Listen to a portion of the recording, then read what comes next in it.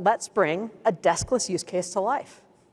I'm happy to introduce a couple organizations that have really creative solutions for the mobile workforce. First, 1Global, a device and communication solution that provides for simplified provisioning, optimized network performance, cost-effective management that empowers business with uninterrupted global connectivity. And Suit Supply, a personalized tailor and styling company that provides each of their employees an iOS device connected from anywhere to customize the experience for customers purchasing their next suit. Please join me in welcoming to the stage Hakan Koç from 1Global and Tuan Schulten from Suit Supply.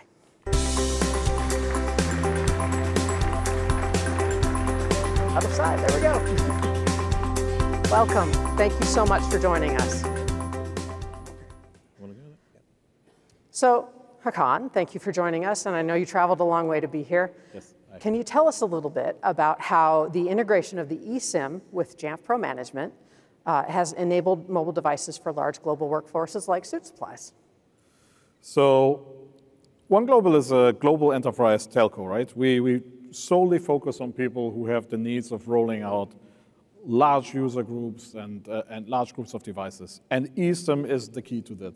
Because you don't want to go in a store and get a SIM card, and actually it's not possible anymore because Apple caught many people off guard with the iPhone 14, 15, now 16. There is no SIM slot anymore in the US, so what do? And we're the only telco that owns their own eSIM server. You have to think about it. For everyone else, it's a vendor. For everyone else, it's like, oh, we got 20 million chip SIM cards, and let's get one electronic one and just make it happen. For us, it's really about the journey. We think eSIM first, API first. So this is a phenomenal partnership. We love it. We love the use case where we want zero touch, zero trust, zero effort. And the poster child for this was Suit Supply, who called us and said, we are a multinational organization. We have people in dozens of countries, over 1,000 people. We want to give everybody an iPhone, but we don't want to drive there. We don't want to meet them. We don't want to break out SIM cards. And we don't want to collect them afterwards when they decide not to be with us anymore. So what do? And that's where the magic of eSIM happens. And I'm very excited about this. Awesome, thank you. And Tuan, how have these mobile devices with 1Global eSIM and Jamf Pro actually changed the day-to-day work for your 1,200 devices in 12 countries? Yeah, basically, at Suit Supply, we like to basically do everything as personal as possible. You're getting a suit, so you want a personal treatment. And we use these devices. I mean, you book an appointment with a style advisor or a tailor, and the tailor knows upfront what's your goal of the visit, where you're coming from, for a wedding suit, for a more casual look, for anything. So upfront, he knows what's the goal of the visit, which sizes the customer have, if it's a returning customer, if we have his sizes on stock, or do they need to be altered, what the preferred way of contact is. So basically all of that information is right in the pocket of the style advisor in the store, including the point of sales.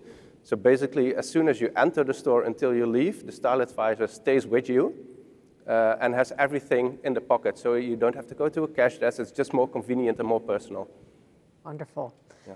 Now, Hakan, how does Jamf Pro plus an eSIM provisioned from 1Global actually enhance security? So I think when you think about the SIM card, and in a couple of years, we will think, it's like when you go in an old castle hotel and they give you these large keys, and you think, how did they use this for security? So the physical SIM card will be the same. Because now you have RFID badges, and you can issue them remotely, you can revoke them remotely, and eSIM is the same. It's the same cryptographic principle. You've got hardware secure elements on your phone, and there is a GSMA protocol that manages this security. So when you think about zero trust, the biggest concerns we have these days is SIM swap fraud, two-factor authentication through SMS, SIM usage fraud, where employees might take the enterprise SIM, put it in another device, or the other way around, where you want to use an unauthorized device or SIM, vice versa. And we can lock all of this down, but by providing a better user experience. So you can literally just, and we'll show it in a minute, you set up a brand new phone, it's shrink-wrapped, you enter your credentials, and you've got your SIM, you've got your number, he doesn't do anything anymore, you've got your SSO provider, could be Okta, could be Entra, and you just set your user up, they set up their phone, and that's it.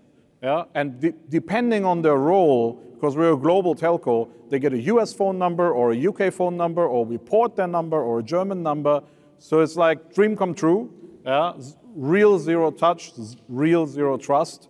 And there are also, when you think about the SIM, it's also authenticating you to other use cases. We have enterprise customers that say, I don't want my device to be connected to the internet. Please put it in my cloud firewall. I want on a network level, as the telco on the OSI layer, we are much lower, right? We are on your transmission layer. So we can already at that point bring belts and suspenders to your cybersecurity. We can say, this thing doesn't go to the internet. This actually goes to the corporate firewall. So what's the key to that? The SIM. So I don't want a physical SIM floating around that anybody can put in any device. I want to assign this, the highly secure cryptographic principles, and that's what eSIM enables us. Boy, that really sounds like trusted access. You can tell why we like this story. Now, Hakan just mentioned that you don't have anything to do, but that's not really true. But you can tell us a little bit about how this has reduced IT overhead in your organization. Well, it's partially true, because we set it up beginning this year. I was the one who do it together with 1Global. And basically, in the 6 months after, I didn't touch it. We built everything role-based, so it doesn't really matter if there's like 20 devices or 2,000 devices. We use Entra ID, so every job description tells you where you're at, which store you're at, so you get a US or a German number. And because of that, basically, unified approach, we decreased all the support scenarios back to 1, because it's the same all over the world. Doesn't matter where you go, you just unbox a new iPhone, log in with your SuitSply credentials. We will show it in the demo. And that's about it. So we took all the user effort out, except of logging in. And for the support scenarios, because it's iPhones, they're all connected with an eSIM. If there is support needed, they're always connected. So we can basically manage them and give them remote support anywhere, even when they're not connected to the store Wi-Fi, for example. Awesome. Now, we've alluded to it a couple times, but we've got a video of the real-time provisioning process, so we'll go ahead and bring that up. And once it's up, I'm hoping you can kind of show us or tell us what we're seeing here. Yeah, basically, this is the out-of-box experience as we ship new phones to the stores. Store employee has, of course, a SuitSply account. They connect the phone to Wi-Fi, log in with their SuitSply address, and that's basically the longest part of this whole demo. Then in the background, all the apps start loading, and you have to be really quick, because in the demo it's really short. You see the SIM card provisioning and activated.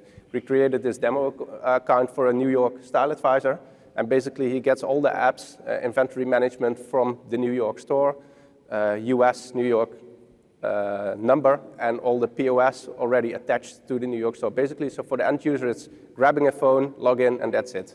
And also for the support scenarios, I mean, if a phone breaks, you just go to the back of house, take a spare one, start all over, and everything is there again.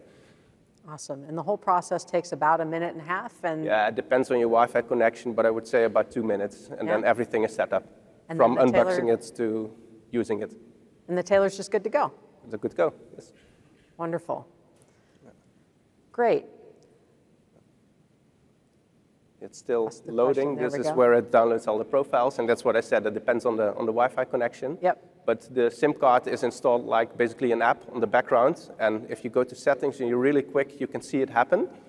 But if not, it's just there. And for the, I mean, when you're setting up an iPhone, you don't watch the screen, everything. So basically, they log in and they put it away, and then they pick it up, and everything is there. They're good to go. Great. Now, Hakan, for your session tomorrow, a little bit of spoilers for that session, but in the description, you describe a 90% reduction in admin effort to swap mobile devices, or mobile providers, excuse me. Can you tell us a little bit about how that happens? Yeah. So we serve big multinationals, and we have one American financial services company. And the admin told me, Hakan, to stage a phone, I need 90 days. And it was nearly, I wanted to get up and hug him, yeah, and cry together. So there's 3 people you don't want to have hassle. The CISO and the cybersecurity department, because who gets which SIM, which role, which access. The second is the whole admin organization. And it might be multi-tiered. It might be a central org with a crosstalk warehouse, and then bringing it to the bank building, and the local person, and then coordinating with the user. And you don't want the hassle for the user. And with the solution that we've shown, literally on Monday, you give us the API key to Jamf Pro. We set you up in 15, 20 minutes. On Tuesday, you can click a button and distribute to 20,000 devices anywhere on the planet. You could be an airline distributing SIM cards to 10,000 iPads. And then from Wednesday, we can start porting numbers.